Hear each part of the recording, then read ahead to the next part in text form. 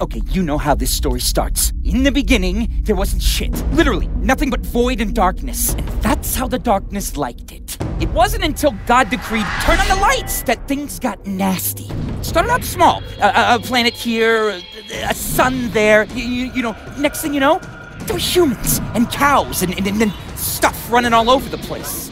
Needless to say, the darkness was pissed. From then till now, the darkness tore its way through the world, inhabiting one human host after another, each thinking that they were its master. But you can't own the darkness. The darkness owns you. Fast forward to one Jackie Estacado. You know his type. No family, no hope, no future. He ended up about what you'd expect, busting heads for the Franchetti crime family. Life as a whole was pretty dark for Jackie. Then came his 21st birthday, and things got a whole lot darker.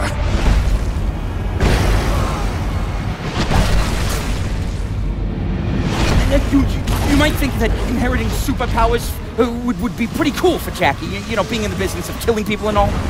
And if not for the demon living inside of him, you'd be right. See, the darkness didn't just make Jackie stronger, it made him a god. But only when the lights were out. Next thing you know, the mob turns on Jackie, marks him for death, just like that. It was the New York City mob versus Jackie. And the darkness.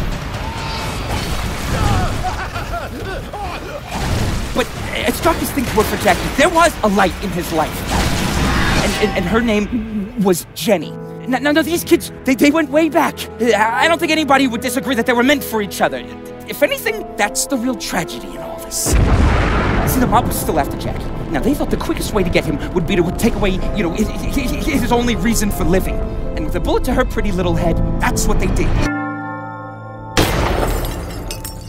Killing Jenny was just about the dumbest thing the mob could have done. See, because without her, Jackie not only had nothing left to live for, he had nothing left to lose.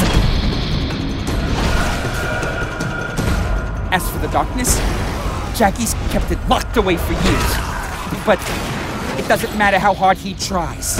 No one can hold back the night. The darkness is back, and the only light in Jackie's world got snuffed out a long time ago.